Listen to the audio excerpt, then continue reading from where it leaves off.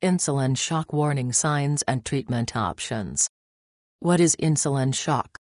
After taking an insulin shot, a person with diabetes might on occasion forget to eat, or eat less than they normally do.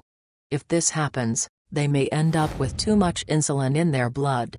This, in turn, can lead to hypoglycemia, also called low blood sugar.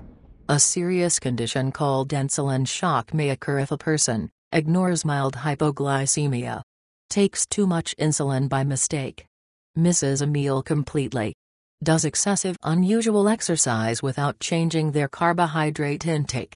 Insulin shock is a diabetic emergency. It involves symptoms that, if left untreated, can lead to diabetic coma, brain damage, and even death. How insulin works. When we consume food or beverages that contain carbohydrates, the body converts them into glucose. Glucose is a type of sugar that fuels the body, giving it the energy it needs to perform everyday functions. Insulin is a hormone that works like a key. It opens the door in the body's cells so they can absorb glucose and use it as fuel. People with diabetes may lack enough insulin or have cells that aren't able to use insulin as they should. If the cells of the body aren't able to absorb the glucose properly, it causes excess glucose in blood. This is called high blood glucose, which is linked with a number of health issues. High blood glucose can cause eye and foot problems, heart disease, stroke, kidney problems, and nerve damage. Insulin shots help people with diabetes use glucose more efficiently. Taking an insulin shot before eating helps the body absorb and use glucose from the food. The result is a more balanced and healthy blood sugar level. Usually, it works great.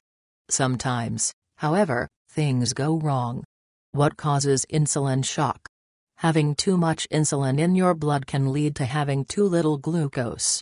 If your blood sugar falls too low, your body no longer has enough fuel to carry out its regular functions. In insulin shock, your body becomes so starved for fuel that it begins to shut down. If you have diabetes and use insulin to help control your blood sugar, you can end up with excess amounts in your blood if you inject too much insulin or miss a meal after injecting insulin. This can throw your system out of balance. Other possible causes include not eating enough, exercising more than usual, drinking alcohol without eating any or enough food. How does insulin shock affect the body?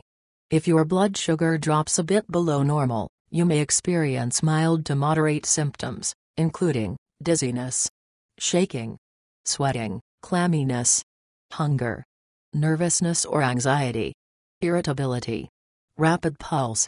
How to prevent insulin shock? Insulin shock is not a pleasant experience.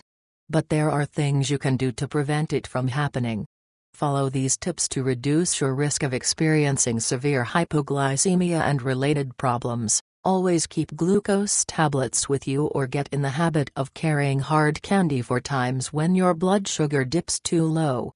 Always eat after taking your insulin shot.